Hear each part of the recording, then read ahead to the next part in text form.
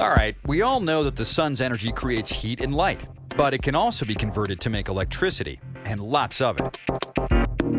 One technology is called solar photovoltaics, or PV for short. You've probably seen PV panels around for years, but recent advancements have greatly improved their efficiency and electrical output.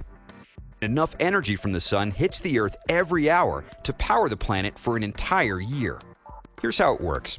You see, sunlight is made up of tiny packets of energy called photons. These photons radiate out from the sun, and about 93 million miles later, they collide with a semiconductor on a solar panel here on Earth.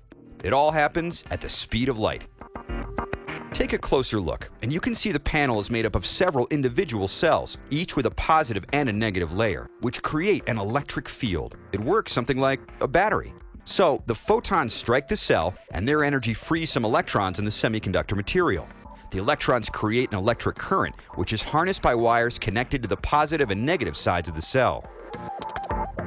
The electricity created is multiplied by the number of cells in each panel, and the number of panels in each solar array. Combined, a solar array can make a lot of electricity for your home or business. This rooftop solar array powers this home, and the array on top of this warehouse creates enough electricity for about 1,000 homes. Okay, there are some obvious advantages to solar PV technology.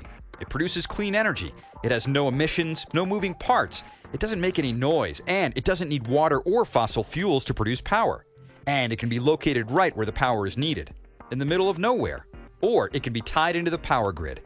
Solar PV is growing fast, and it can play a big role in America's clean energy economy. Anywhere the sun shines.